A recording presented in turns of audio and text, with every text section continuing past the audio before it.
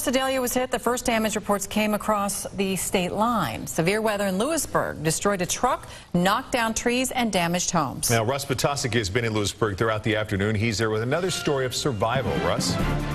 Hey, Mark and Elizabeth, when the twister fell out of the sky here in Louisburg, a mother and son were just a half a block up the street in their truck. They were fighting their way through the storm to get here to the safety of their home.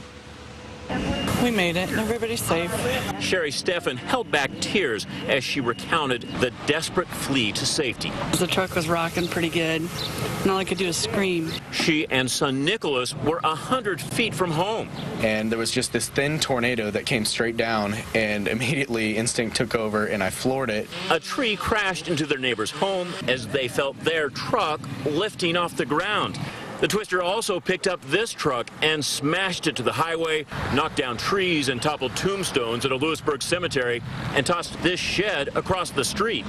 We tried to get in our driveway, and as we were turning into our driveway, you could feel the truck start to teeter, and it was almost like hydroplaning for a second. And it was shaking, and all I could think of was we needed to get in the basement. They had to push aside tree limbs just to get inside. We almost didn't make it. We got really lucky.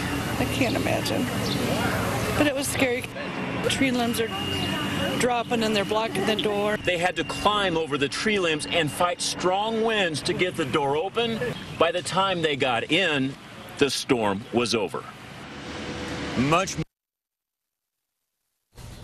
Oh, unfortunately, just really amazing. Lost our live signal there. Another amazing story of survivor. Glad they're okay.